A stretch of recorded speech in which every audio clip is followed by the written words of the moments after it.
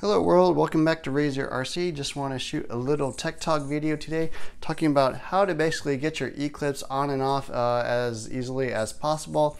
So this might help some of you out there. What you need is basically a set of needle nose pliers, something that actually has a little bit of a flat spot on the tip rather than like a complete point will help quite a bit.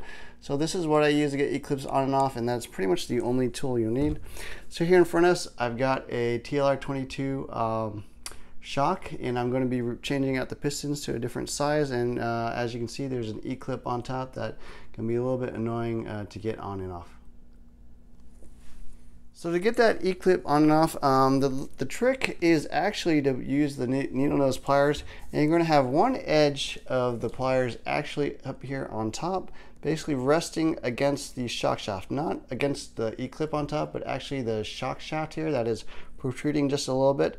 And then the other edge of the needle nose pliers is actually going to be pushing against one edge, kind of not straight across, but kind of at a slight angle, so that hopefully it'll kind of come around the shock shaft rather than try to go through the shock shaft. So that's the trick. Put one edge on top against the shock shaft, and then one against the edge of the E-clip. So for example, I'm going to kind of basically putting my needle nose pliers here at the 12 o'clock and about the 6 o'clock position.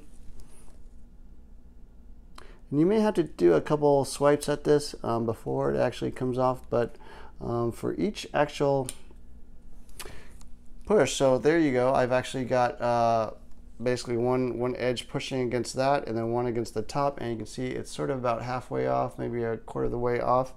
That's through one clip.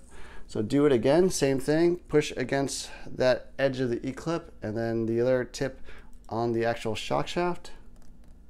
It's a little bit hard to do on the camera, but so with another push I have it almost completely off, and with the last push, or you could actually probably just pull it off at this point.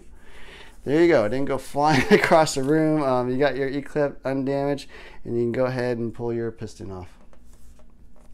So now I'm going to go ahead and put the E-clip back on. It's quite easy at this point.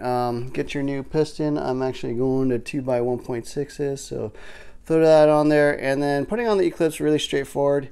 You basically just put it on top like that, and then one edge of the needle nose is going to go up top against the E-clip, and then the other one on the bottom against the shock shaft. So you basically be squeezing the top and bottom straight together, you know, like 12 o'clock and 6 o'clock, pinching them together, and then it should pretty much just go straight on. Kind of hard to do this on camera without completely blocking it, but yeah, there you go, it's straight on there and nice and tight. So yeah, that's pretty much the little trick I use to get E-clips on and off. Hopefully that helped you. I know it can be kind of a pain, but actually one advantage of these is you don't have to use Loctite or anything when putting these on and off. So anyways, that's it for the video. Thanks for watching. Please like, subscribe to my channel as always. Hope you enjoyed it. Hit the add notifications button, share with your friends, and that's it for now. Take care, guys.